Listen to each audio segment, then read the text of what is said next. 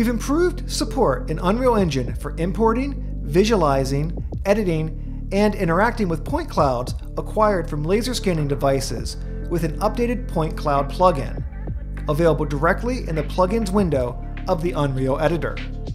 You can import point clouds into the editor by dropping your files in from the content browser or at runtime using the Blueprint API.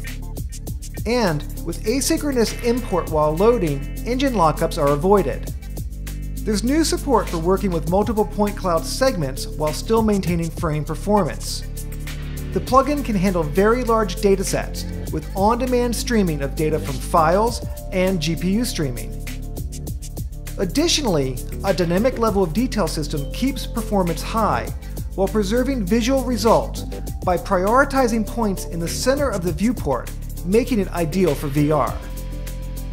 The Point Cloud plugin provides several attributes that allow you to control the appearance of the point cloud data with multiple coloration techniques, including RGB, intensity, elevation, and classification.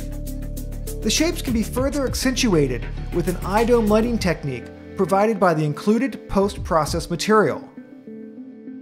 Point clouds also have the ability to cast and receive dynamic shadows, making them useful for sun and lighting studies.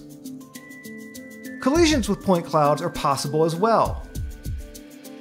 Point clouds are fully editable, allowing you to hide, delete, merge, and extract individual points in the editor viewport. This is an excellent way to clean up data live in Unreal Engine. With major improvements to performance and scalability, Unreal Engine's built-in support for laser scan point clouds makes it easy to bring the real world into your real-time visualizations.